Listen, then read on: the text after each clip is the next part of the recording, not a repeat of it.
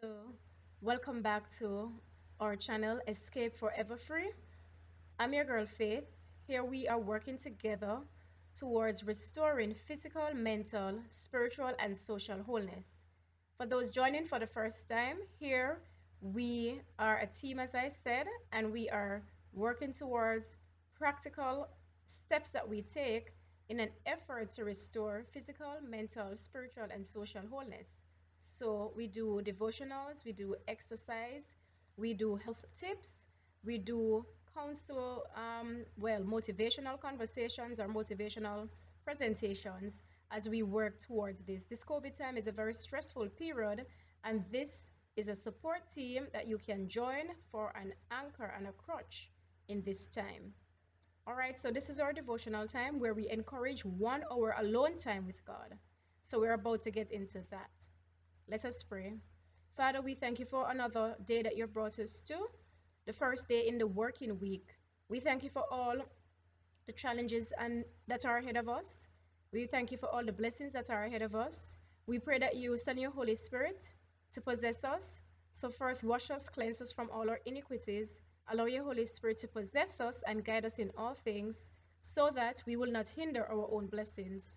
As we go about eating at your table right now, let the food that we receive in these messages make us fitter, cure us of sin, diseases of sin, of the soul, and make us more prepared and ready to enter into the New Jerusalem, which is nearer now than when we even started this program. Guide us, we pray, and we invite your Holy Spirit's presence now. In Jesus' name, amen. All right, so we start off our devotional hour by sharing a devotional morning guide together, and then all of the rest of the 1 hour is alone time with God, you and God alone. So our memory text for this week, which we recite each week, which we practice each week and recite on Fridays, comes to us from Genesis 2 and verse 3. And God blessed the seventh day and sanctified it, because that in it he had rested from his work which God created and made. Genesis 2 verse 3. And God blessed the seventh day and sanctified it, because that in it he had rested from all his work which God created and had made. Repeat again.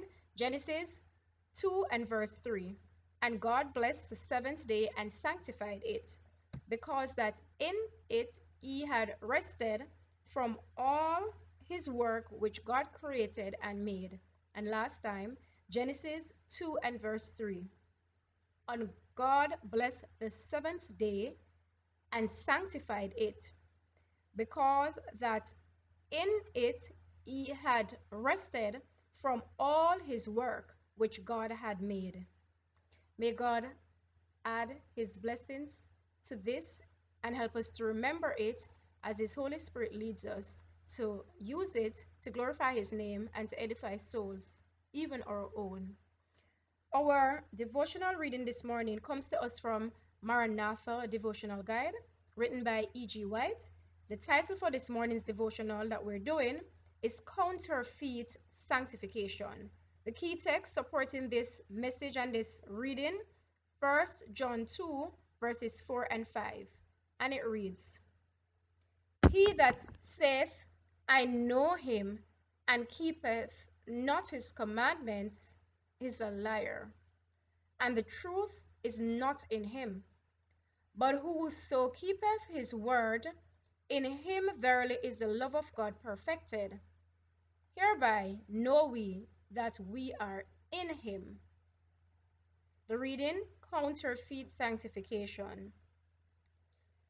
The sanctification now gaining prominence in the religious world carries with it a spirit of self-exaltation and disregard for the law of God that mark it as a foreign to the religion of the Bible. Its advocates teach sanctification is an instantaneous work by which through faith alone they attain perfect holiness.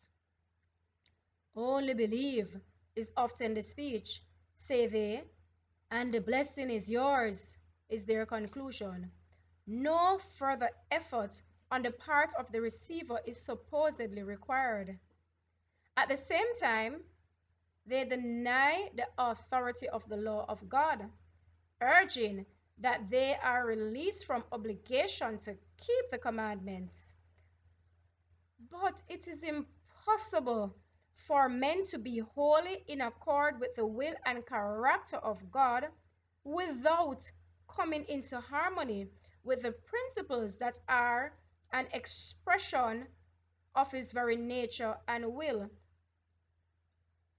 The desire for an easy religion that requires no striving, no self-denial, no divorce from the follies of the world has made the doctrine of faith and faith only a popular doctrine. But what saith the word of God? Says the Apostle James, quote, "What doth it profit, my brethren, though a man say he hath faith and have not works? Can faith save him? Wilt thou know, O vain man, that faith without works is dead?"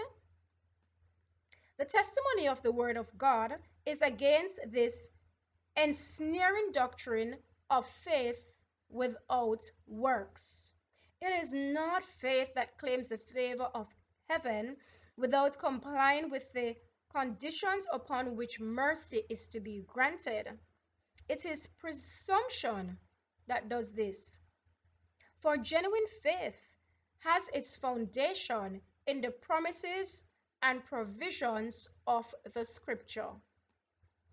Let none deceive themselves with the belief that they can become holy while willfully violating even one of God's requirements. The commission of a known sin silences the witnessing voice of the Spirit and separates the soul from God. He that saith, I know him, and keepeth not his commandments, is a liar, and the truth is not in him. But whoso keepeth his word, in him verily, verily is the love of God perfected. 1 John 2, verses 4 and 5. This morning's devotional challenges us to examine what it is that we are doing in our journey with God.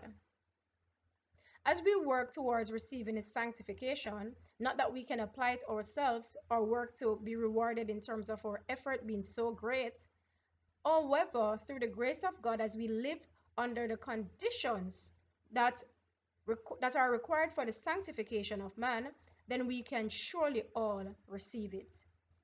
Faith without works, a very popular doctrine, we are reminded today, is not of God. It is not supported biblically. Second to that, we are invited to practice what we preach. So whatever it is that our faith teaches us, we are to follow after it diligently. That includes, if you're of the Christian faith, that the faith and the foundation of the faith rather that borders the Christian practice are the laws of God, specifically the 10 Commandments. If we should seek to deny the practice of even one, or the adherence and the surrender to even one of these commandments, then we would have been unfaithful in obeying all of these commandments. I didn't say it, the Word of God does. So if today, when you reflect and examine the life you are living as a Christian, as a follower of Christ, as a surrendered person following the will of God entirely, whatever you call yourself, or however you describe this journey with the Creator, if when you examine yourself, you find that you're at fault with even one of the commandments of God, do remember, faith without works is nothing. And if you say you love Him and you keep not His commandments, you're a liar. Who are you today? May the Holy Spirit guide you to be honest, to be willing, and to be surrendered as you take the Bible as it is given and we respond to it according to the requirements of our Maker. We go to our motivational hymn to wrap up this segment of our 1 hour alone time with God. Give Me the Bible is our hymn this morning, number 272. Give me the Bible, star of gladness gleaming, to share the wonder, lone and tempest tossed. No storm can hide that peaceful radiance beaming, since Jesus came to seek and save the lost. Give me the Bible, holy message shining, thy light shall guide me in the narrow way. Precepts and promise, law and love combining, till night shall vanish in eternal day. Give me the Bible, all my steps enlighten. Teach me the danger of these realms below. The lamp of safety or the gloom shall brighten. That light alone the path of peace can show. Give me the Bible, holy message shining. Thy light shall guide me in the narrow way. Precept and promise, law and love combining, till night shall vanish in eternal day. Amen. Let us pray. Father, we thank you for the word according to it is written in the Bible that reminds us that counterfeit sanctification will not get us to the perfect character that we must have to enter into New Jerusalem.